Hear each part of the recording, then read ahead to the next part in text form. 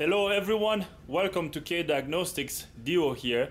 Today we have a 2013 Range Rover Sports with a 5.0 liter. In this video I'm going to show you how to set up the timing chain on this Range Rover. So now I'm gonna bring you here under the hood so we can set up the timing chain. So we already got the chains out. So now we're gonna install the new chains and the new guides and the new tensioners. So the first thing you do is, before you remove the chains, you have to make sure the marks line up before you remove the chains. So we have special tools to hold the camshafts.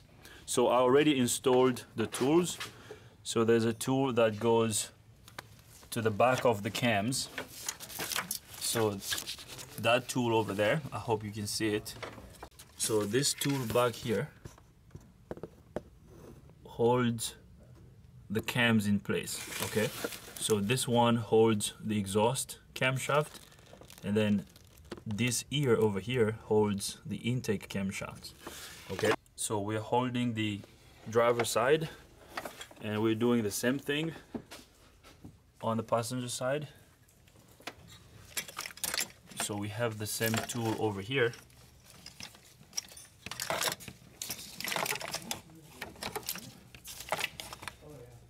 So right there, the same tool is holding the cams in place.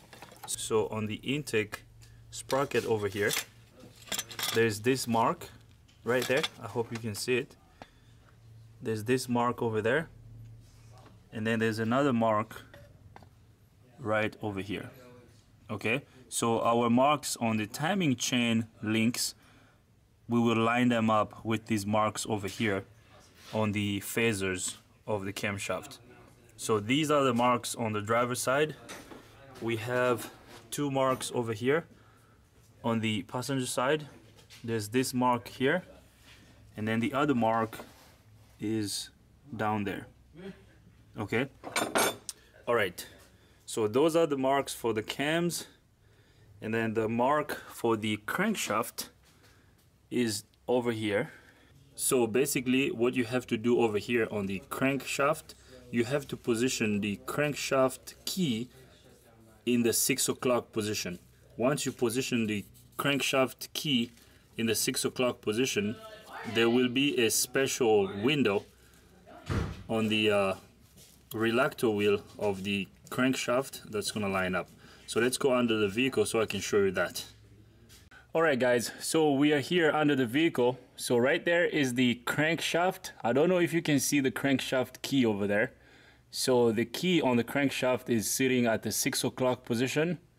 So that means the piston on the first cylinder is at top dead center. And when we come back here towards the bell housing, so over here is the opening of the crankshaft sensor. So there is this timing tool, this tool over here, that we have to insert there. So this tool is gonna hold the crankshaft. It's gonna hold the crankshaft stationary so that the crankshaft doesn't move when we line up the marks on the chains. So as you can see, it's a special tool right there. So this should slide in if our crankshaft is at the right position. Okay, so as you can see, I'm inserting that tool. So right there it goes in. So it goes in all the way because the crankshaft is at the right position. So we already verified that. So if it doesn't go in all the way, you just have to keep spinning the engine until it slides in all the way. Okay, so now I'm going to put the bolt that holds the crank sensor in.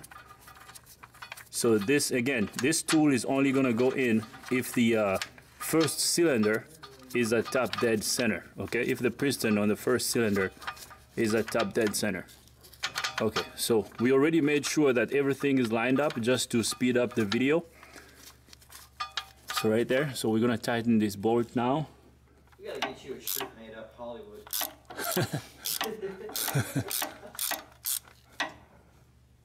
Alright, roll it over. Alright, so That's good. So the bolt is tightened. So now let's lower the vehicle so we can time the chains. So I hope you guys can see these marks over here. We have this yellow mark that's gonna go on this mark over here on this phaser. So I'm gonna line this up.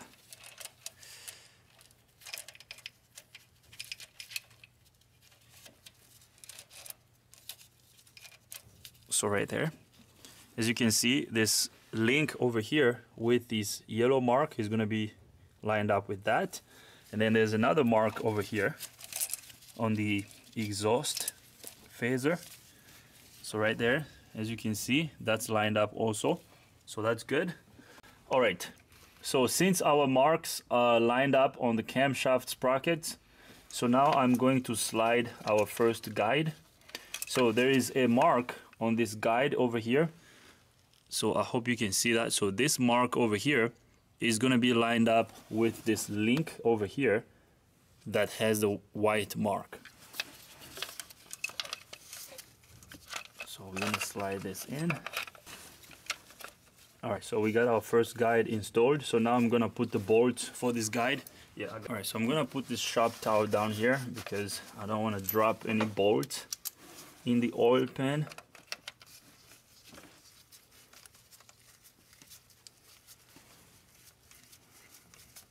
And as you can see, as I'm installing these bolts, I can already tell that this link is almost lined up with our mark. So that's good. That's already a good sign. It tells me, this tells me that our engine is, the cams and the crankshaft are at the right position.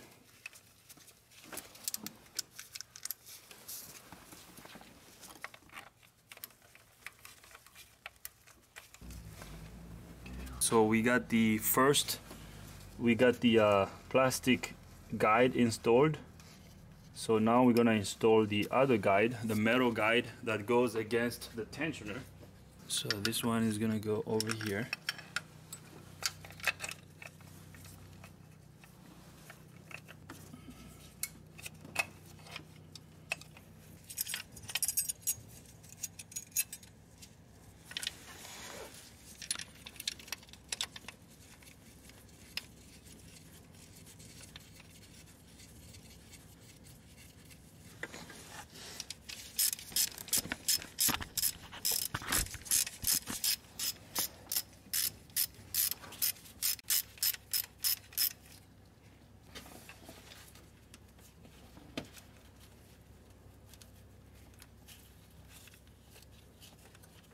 All right, so guys, we had to put this zip tie on to keep the chain on the crankshaft gear because we don't want the chain to fall, and you want the slack to be on the tensioner side, on the guide that goes against the tensioner, and the plastic guide shouldn't have slack on it because we're gonna take the slack off by using the tensioner. So we're holding the chain with the zip tie so that the slack is on the tensioner guide. Okay, so everything looks good. Right, so our marks right there are all lined up, so we're good. So now I'm going to install, this oil jet. So this thing sprays oil on the chains.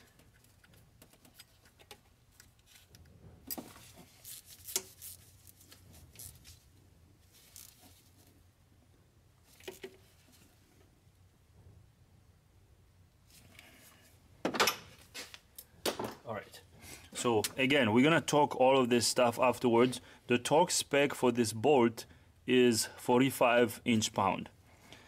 All right, so now the next step is gonna be installing the tensioner. All right, so here's our new tensioner. So we're gonna install it.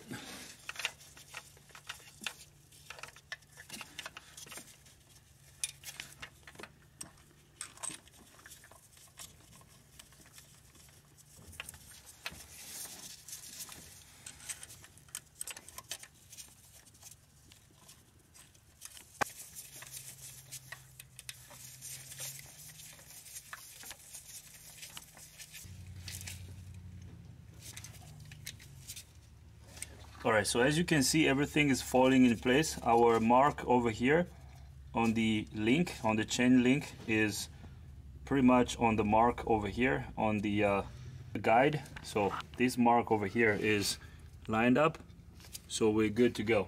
So now we're going to do the same thing on the passenger side bank. Alright guys, so we got the chain on the passenger side.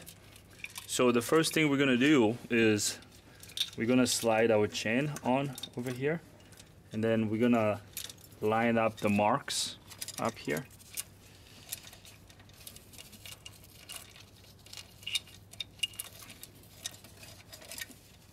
So here's our mark on the intake cam. So once this one lines up, the other one should line up also. I hope you can tell right there. That's going to be a little bit hard to see, but can you see that other mark? I see it. It's lined up. It's lined Hopefully up. you can see on the video. Okay, perfect. So we got both of our marks lined up here. So now we're gonna install our guide first. While we have all the slack over here, we're gonna install our guide, and then the mark on the guide is right over here. I hope you can see there. So this mark is gonna line up with this white link over here on the chain. So we're gonna slide this in. And then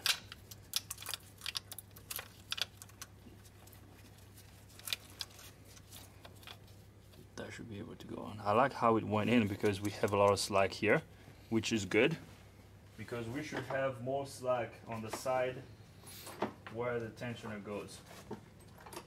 Alright, so I'm keeping this rag down here in case I drop a bolt. What you don't want to do is dropping a bolt down there. So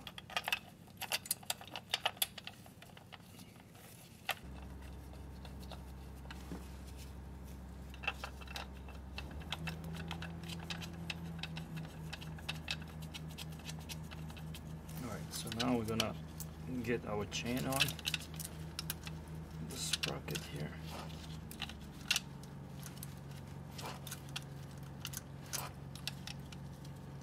I have installed the tensioner. We're gonna torque all these bolts afterwards, so we just got them tight and snug. Now we're gonna double check our marks. We're gonna verify the marks and make sure our marks are lined up. The marks down here and then the marks on the cams. If everything is lined up, then I'm gonna remove the release for the tensioners. So let's double check the marks. So here is the mark on the chain that goes to the passenger side, and it's lined up with this mark over here. I hope you can see that. And then there's another mark over here on this link that's lined up with this mark. Okay, so down here we're good. So now we're gonna double check the marks up here. So the mark on this link over here is lined up with this mark over here on this phaser. That's good. And then the other one over here is also lined up with that. So we're good on this side. So let's double check this side here. So the passenger side, this link is lined up with this mark over here. And then the other one here is kind of hard to see. Yep. Yeah, so there is our mark and it's lined up. So we're good. Okay. All right. So now I'm gonna snug these bolts over here.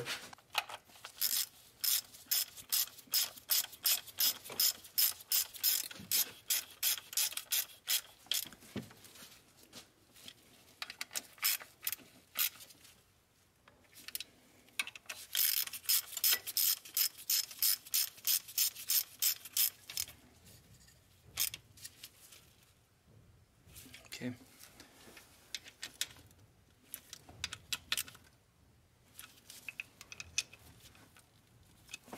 So I'm gonna release this tensioner first. That's released. Now we're gonna release this one. It's good.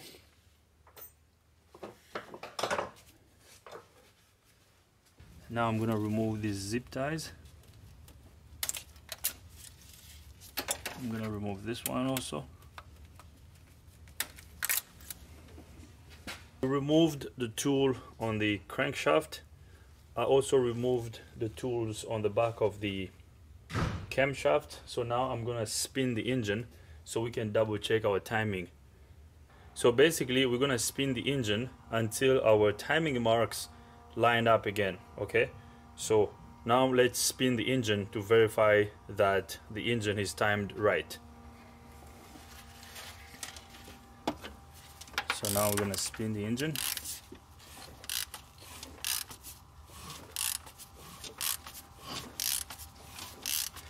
And also we have to pay attention to how the engine spins. So this is an interference engine. If everything is off, the valves can touch the pistons and bend the valves. So you have to make sure that the engine spins freely as you spin it.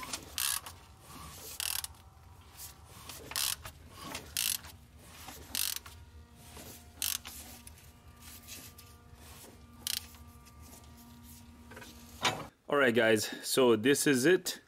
All the marks are lined up. So here's the first mark, and the other mark is down there. I hope you can see that. And so now, once you get all these marks lined up, you have to get a tool to get the slack between the cams off. And that tool is this tool over here. Let me grab it. So you have to use this tool to get the slack off the cams. So basically what you do is you install this tool over here. So this little tooth here is gonna go on the gear, on the sprocket. So it basically goes down this way, and then you're gonna torque it. You're gonna use a torque wrench and torque it. You have to torque it up to 30 Newton meters, okay? And that will take care of the slack between the cams, okay? So, and here are the marks on the driver's side. There's this one, and then this one over here. I'm gonna show you the crankshaft marks. Alright, so here are the marks on the crankshaft. There's this mark over here that lines up with the mark here on the guide, on this plastic guide. There's another mark over here on this chain link. It lines up with this mark over here on this guide. And our key is down here at the 6 o'clock position. So everything is good, guys. That's how you time a timing chain on this 5.0 liter engine. So after you get everything lined up, you have to spin it several times. So now everything is lined up.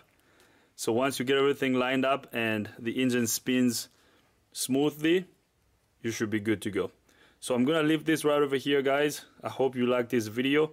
If you liked the video, give it a thumbs up. If you don't, give it a thumb down. But if you do, you gotta tell us why so we can make better videos in the future. If this is your first time here, subscribe to the channel. Ring the bell so you can get notified every time I upload a new video. Thanks for watching. See you next time.